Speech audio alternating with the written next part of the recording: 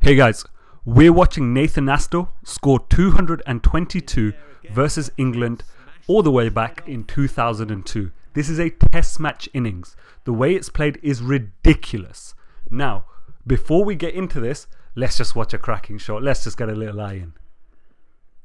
Oh, did you hear that? That's a 6, by the way. That's not a 4. That's a 6.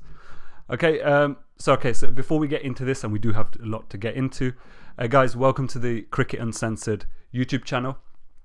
This is the home of the real cricket fan, where basically, if you're like me and you just don't get enough joy from watching just like a highlights package, and you want to learn the stories behind cricket's greatest moments, matches, innings, you've come to the right place. So anyway, let's get into what the situation is before we go into the full highlights of this innings. So the situation is simple. England have travelled to New Zealand. This is being played in Christchurch, and England are in the driver's seat. It's the 4th innings, and New Zealand are set 550 to win. It's not going to happen. They've already thrown away 3 wickets by the time Astle comes in, and I believe he came in at 119 for 3. So it was one of those, you know, I mean, as you'll see, his innings gives a scare to, like, oh my god, is he actually going to do this? Is he actually going to pull off like the miracle? Yeah, just he's going to pull off a miracle. And obviously, ultimately, they didn't make it. But man, I mean, this innings is just, it's something else. It still to this day is the fastest double century in Test match cricket history, and his 200 came off in 153 balls. Keep in mind, this is before T20 existed. This is back in a time when, you know, you score 250 in a one day. You've got a competitive total. Now, what makes this innings even crazier is the second 100, when he went between 101 and 200, came up in 39 balls. So his first one wasn't, you know, I mean, it was quick, 100% it was quick. But the second came off in 39 balls. If you take a look at the fastest test century, by the way, has been scored by Brendan McCullum, 54 balls. If you look at any period of 100 runs, this is the quickest 100. So once you see him get to 100, you watch the shots start coming up. And what I hate about highlights as well is you never really understand, you know, they cut out all the dot balls, etc. like that. There virtually are no dot balls when he goes from 100 to 200. Okay, so let's talk about the bowling lineup he's facing as well. You know, man, I mean, it's England in the early 2000s. They're not super strong. I mean, they've got Caddick, who obviously, like, on his day, he's a fantastic bowler. He used to, you know, I mean, he actually had a few spells against Australia during their mightiest period, where he literally ran through them, 6-4s and 7-4s. But the thing with Caddick, you never know. Now, the funny thing is, he bowled very well in this test. He got 6, I believe he got 6 wickets in the second innings. But yeah, so you got Caddick, you got Flintoff, who, you know, quality bowler, but again, you know, not the highest end. Hoggard was quality as well. Well, quality strong, but he was a good bowler. And you got Ashley Giles, who might as well not bothered, you know. Ashley Giles is the world's shit spinner to ever be in, you know, like any team. I do know, you know, it just goes to show you back in the early 2000s and really all through the noughties, will you, 2000s.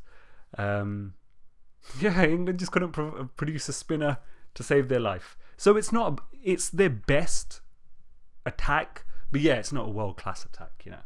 Now, back to this, just to make a point about how ridiculous, how crazy, just how once in a generation this innings is. Graham Thorpe, who earlier in this match, in the 3rd innings, scored 200. And by the way, he scored it. So did he score? Yeah, he did score a double century. His double century, by the way, came up in 234 balls, which, well, I don't remember. It was either the second or it might have been the fastest century scored at that time. I'm not sure. I can't remember. But it's then, you know, Astle comes and he plays this. So what Thorpe said about this innings, proper batsman Thorpe as well. I'd never seen the ball hit so cleanly. So okay, so now let's go back to the actual you know, innings itself, and we can just kind of basically just and let's see what he's talking about. Okay, So let's go back to the start. Buckle in. And let's kind of do this. There you go. On his toes, he's coming. He's got a bit of width there from Flintoff, and he just pounced it. Now keep in mind at this stage, England are not, they don't have the slightest bit of worry. They're like, we're going to win in Christchurch. Now, that swung a bit. That's pure hand-eye coordination. Just smack that straight through the covers. Oh, look at that. Look at that. Just standing there. There's Fleming, New Zealand captain. I mean, you know what's funny about New Zealand? At this stage, Fleming was their main batsman. Nice shot, by the way. And you know what, man? I mean, like, I remember just thinking, like, New Zealand, by the way, like, I don't know. I've never found them an interesting team to watch. I still don't. I think Kane Williamson is brilliant. But they still, man, they just don't have that superstar. They don't have anyone that you know, who's fun to watch with attitude. And at this time, Stephen Fleming, good, nice shot. Whilst their premier batsman, I mean, quite shit to have as a, you know, have Stephen Fleming as your, you know, premier batsman. But anyway, back to the innings. Nice little chip back down the ground. So far, yeah, crisp hitting, but we definitely haven't seen the main bit yet. And by the way, guys, I'll show you in a second. On the legs, that is asking to be hit. What was I going to say? I forgot. I'm sure it'll come back. 189 for 3. Ready? It's a good ball, isn't it? Yep, got him on the inside edge. Carried straight through to the wicketkeeper. Very nice bowling. So you can see here, they're 360 runs away with 6 wickets. They were shambles in their first innings as well. You expect England to be thinking, well, this is just going to be, you know, pedestrian. Inside edge and a terrific catch. Good movement. Stephen Fleming, that's the big wicket for England. He's gone for 48. Foster is England's wicketkeeper. I don't remember him. Must have only played a few test matches. There you go. Oh, Craig McMillan. I love some of his innings. I think there was something about Craig McMillan. Nicely guided. There's 2 players of New Zealand who I've just kind of felt had a bit of attitude, and you know, there's something feisty to watch. One was Craig McMillan and the other was Jesse Ryder. I really wish New Zealand just stuck with Jesse Ryder more than they did. Has he dropped that? Well, it's gone down. Yeah. So, I mean, that's just a shambles. That's a piss easy catch. Thank God he did catch it. Sorry, drop it. But yeah, there was a lot of drop catches in this match. So Graham Thorpe, who got his double century in the 3rd innings, he was dropped on 4, funnily by Astle. I mean, he had no chance, really, did he? No, that did come to him quite quickly, didn't it? He would have sensed the ball rather than seeing it. Yeah, that's a bit harsh to call that a drop. In the air again, but smashed past mid-off for 4. Stand and deliver. Billy Bowden. Oh, that's away for 4 as well. That is beautiful, isn't it?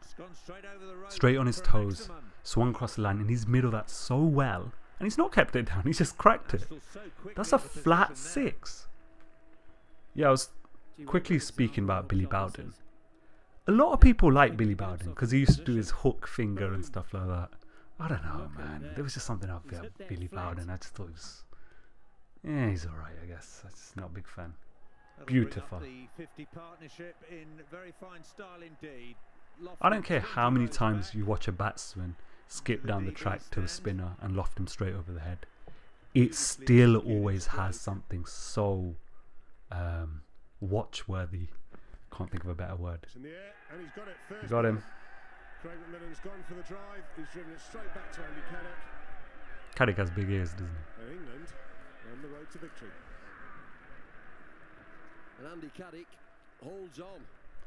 You know, I was a big fan of Cricket Info, and I was listening to one of the podcasts where there was a discussion going on what team of the 2000s, what rest of the world team of the 2000s would you compile if you had to take on Australia? So obviously you can't pick any Australians, but you can pick anyone during that era, you know, during their peak until about, I don't know, 2005, 2006, something like that. And they picked Andy Caddick. Ooh. Probably for balls like that. Yeah, and they kind of, you know, it was. They said it was just, you know, he had Andy Caddick on his day. He really could blow away the opposition. Let's have a little look at this one. Oh well, okay. That's been given. That ball has done nothing. That's just been inside edged. But yeah, I mean, look, yeah, Caddick. I mean, yeah. A lot of people forget Caddick. Caddick was good. He wasn't great. He wasn't consistent. Oh look, a nice blast from the past. Nostalgia, some adverts. Oh, and we're back. Boo. Caddick. Has he got it? Oh, you betcha. You betcha.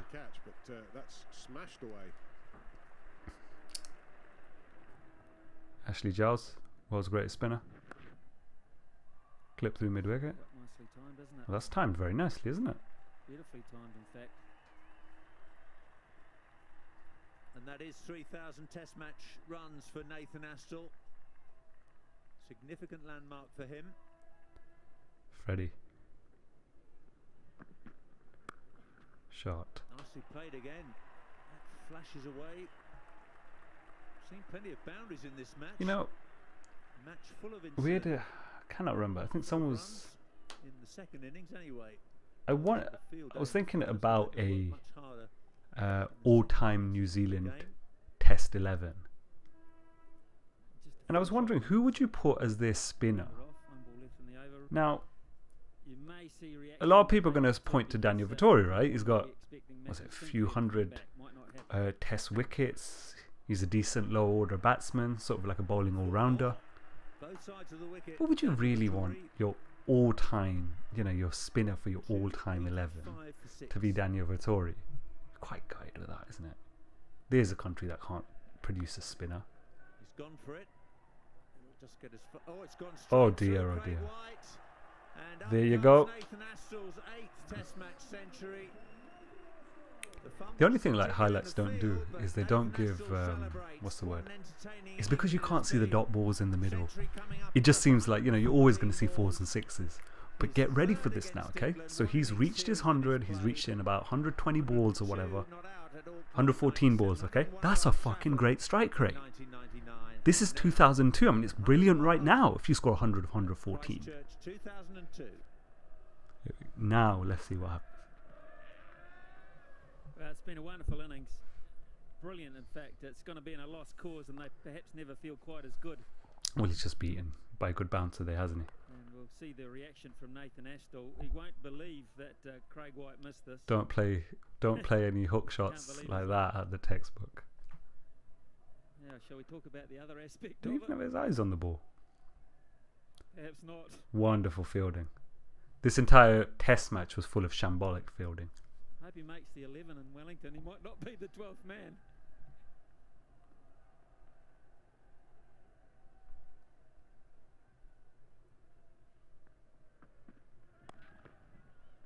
Flintoff Lovely shot. continues to test the middle of the pitch and continues to go for boundaries. 300 comes up for New Zealand.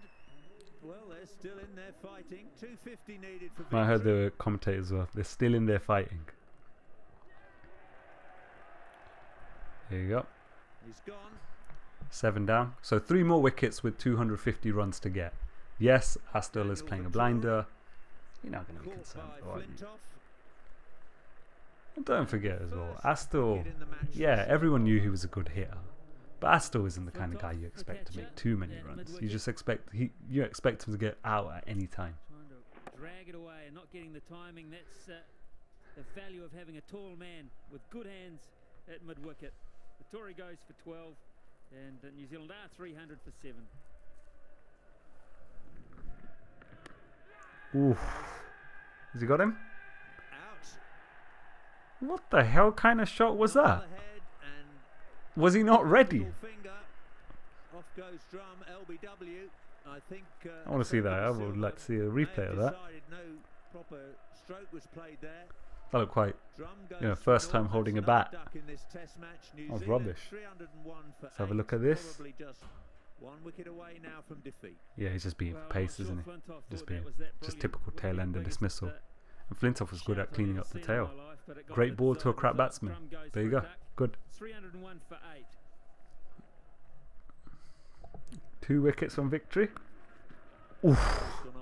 That sounded good. It's a beautiful shot. And 18 fours now.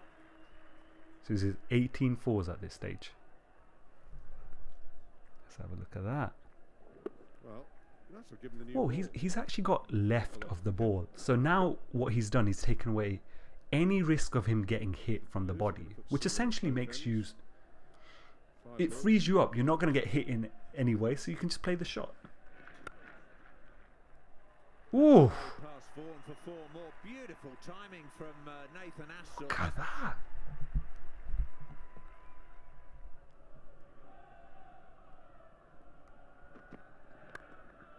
He swung that a mile, hasn't he? But that is, don't get me wrong, that's wide. That's a wide ball. Trading exclusively in boundaries. That's asking to be hit, but hey, you still got to hit him. Oh. Oh. That's not a test match shot, is it? Especially not 2002 test match shot.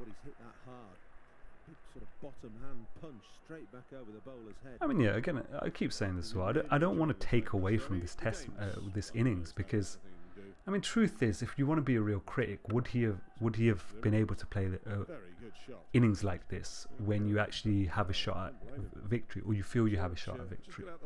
It's much harder to play play an innings like that. But he still played it, man. Whoa! Look at that, man. You know, there's something. You know when you've got a fast bowler and the batsman just hits through and he just hits it like a bullet and he doesn't move. It's glorious. He's going off it pretty well, Ian. Oh, I mean, when you're in this situation, it's actually you can have a lot of fun for a short period of time.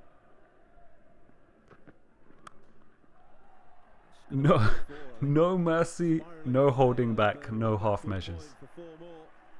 Sort of splice that a little. But you know, at this stage, England know what's going on. There you go. There's a 9th. So 1 wicket away now.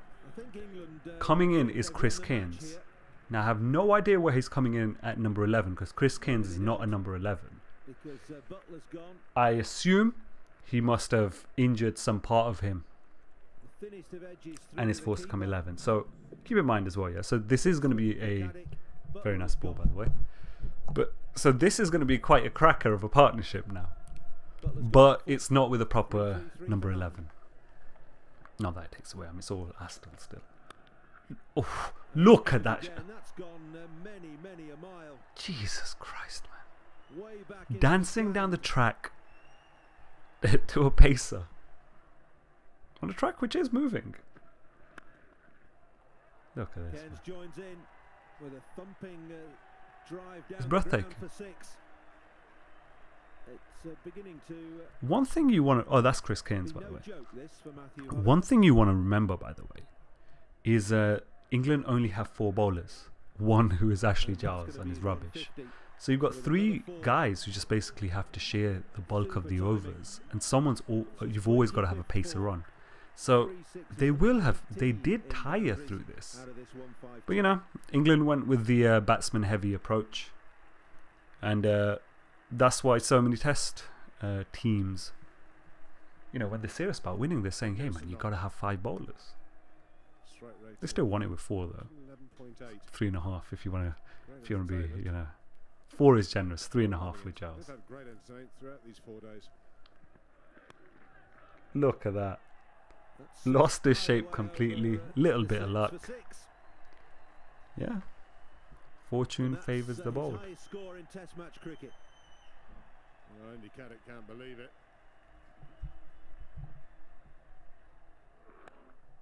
That's flown away and hit the If you're ball going to to the swing, ball. swing hard.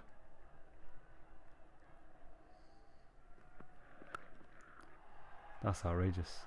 It's going to be 6 more. That is. Could get 12 for that. That is huge. That has gone miles. That is huge. And now what we're seeing is why Graham Thorpe said, "I've never seen the ball hit so cleanly." Everybody applauding it. Yeah, That's damn a right, big right? hit.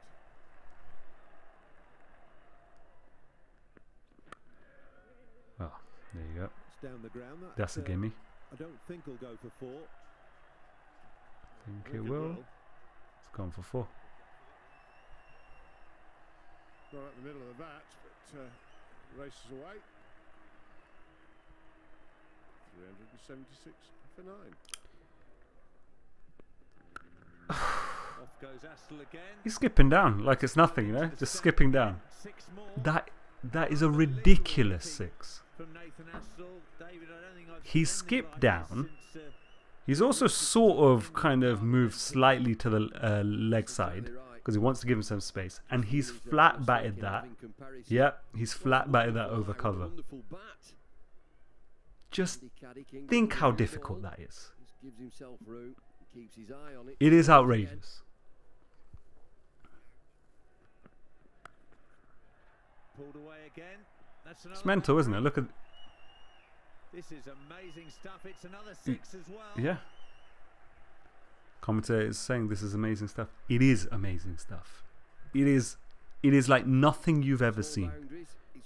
And I was how old was I when this was when this match came out? Or this match happened? 2002. So I was about 15. I cannot tell you. Jesus Christ. Jesus Christ. Oh. He knows it. Oh. What was I saying? New balls, please. Stand and deliver. By the way, so I have not seen this innings in years, probably over a decade. So whenever I do these videos as well, it's like while I may set them up for like one shot at the start of the video, I haven't seen the rest. I had a very good point. What was my very good point? Oh, come, 1 second. Yup. Look at this. Can you see, like, I mean, you see the title of this video. I've called it probably the most entertaining test knock ever. It is. It's mental. And it's probably still the most entertaining test match knock. Don't forget, this was in 2002. When this happened, and you're watching the highlights, fantastic 200 by the way. Lift your arms, fucking winner. When in 2002, you know, I watch this as highlights because New Zealand is like, you know, it's the middle of the night when this starts. But when I saw the highlights, it's before the days of kind of like, I don't think I had the internet in 2002, did I? I might have actually. I don't know. But I didn't know what had happened. I didn't used to check teletext back then because I went to watch the highlights. What a shot. What a shot. That's, how high is that climbed and he's still gone through it? That must have been around his forehead level. Oh, come on, man. Show like a replay of that. I mean, what's wrong with you? So Nasser Hussain at this stage said he started for the first time feeling the nerves. He's like, is this actually happening? And there. Astle carries on his merry way. That's another 6. 20 rows back. It's his 11th 6. Under 3 figures it's required crazy. now. It is a crazy innings. You gotta understand what it's like, you know, like 100 runs in test match even now. You expect, you know, how quick can they really do it? You kind of expect in a normal situation, hey, if you feel like you're in trouble, are they going to get there in 30 overs normally? You know, if they get there in 30 overs, 100 runs, that's not bad. That's quite a decent pace. 25, now you're going fast.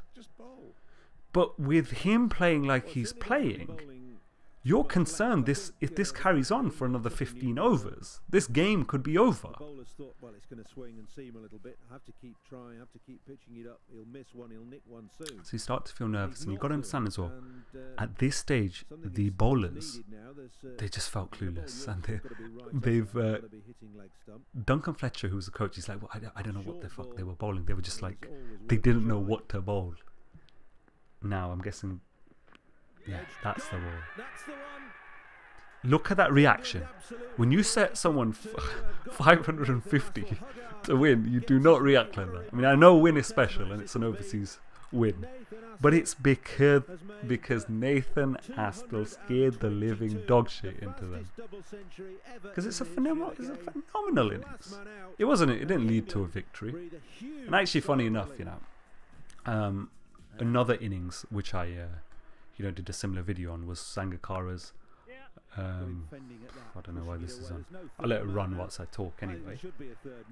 Yeah, Sangakkara. I did a video on Sangakkara's 192 against Australia, and so that was another cracking innings. You know, like in fourth innings, chasing a score which surely isn't going to be chased, and he didn't do it. Now, one guy comment on that video, and I said it's a fantastic innings. I said it's one of the greatest innings by a visiting batsman in the fourth innings in Australia ever. And you can take away the fourth innings as well. And one of the guys who watched the video comments, "This is not a great innings. You know, you can't call it a great innings unless it's a win." Now, you know, I mean, I don't really need to make the point, but the guy is a complete retard. He probably does not understand cricket at all. He just probably watches his team. He's got like a few favourite batsmen. Once they get out, he switches off the TV. If you ask him about like a big famous batsman or bowler from like 10 years ago, or, you know, depending on how old he is, he won't know it. So, some people, honestly, man, I know I sound like a cricket snub, they are retards. Okay, I'll leave that there. Let's pause that. Okay, so there you go, man. That's what it was. That's what made it goes. Yeah, look, cheers, guys. I hope you enjoyed this video. I hope you kind of find it unique in some way. Yeah, man, if you'd like to help my channel grow, I hadn't done videos for a long time until recently. Obviously, some people were watching it. I got some comments, and I really appreciate that, man. So if you could help me get my channel out there, if you enjoyed this video, you know, like it, man. It really does help. Write a comment, subscribe. These things, I mean, like, subscribe. Obviously, you can subscribe. If you don't like it, don't subscribe. But if you like this video, please do just click the like button and a comment button. Because YouTube has an algorithm. If you click like and comment, you know, your videos are more likely to be seen by others. So that would be awesome. Subscribe, obviously, if you want to see more of my videos. I'm quite erratic with my uploads. Often if I upload, you know, people miss it. And on top of that, because I'm using footage from elsewhere, every now and again my footage, you know, my videos get removed. So there's actually probably a legit reason. If you do want to subscribe, the video might disappear in future. And finally, number 4, man, please do share, man. You know, Facebook, Reddit, Twitter, I don't know, what are the social media things? There's that TikTok, that stupid 6-second crap. I don't understand that. Whatever, man. If you like it, share it. I'd really appreciate it. Apart from that, is there anything else I need to say? No, not really. Yeah, cheers. Cool. Catch you soon.